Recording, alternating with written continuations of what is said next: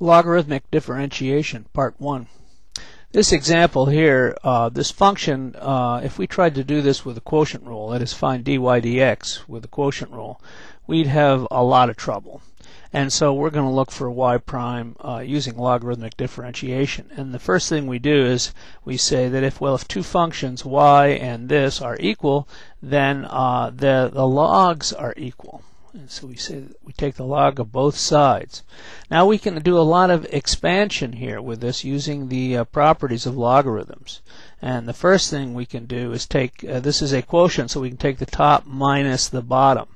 And that's what I've done here. Here's the log of the top of that expression. Notice I changed it to also to a fractional exponent here because we can use that later. And here we have minus the log of the bottom.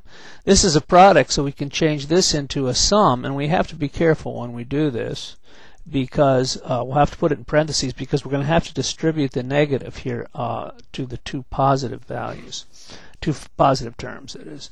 And so we've got it somewhat expanded. Now I can bring the exponents out front, can I? And that's what I'm going to do next. Here we go with this.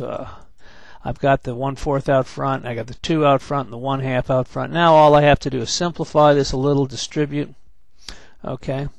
Now we've got it expanded as much as we can.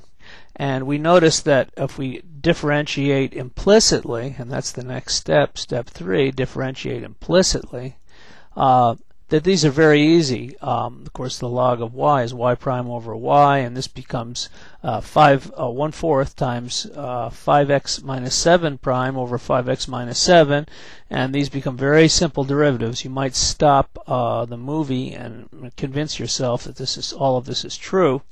And then the final step, of course, is to multiply both sides by y.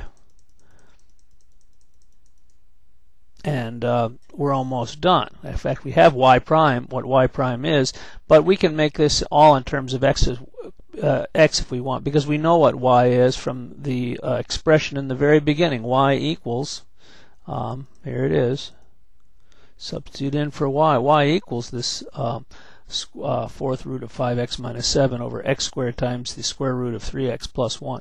So you put that in front, and there you've taken the derivative.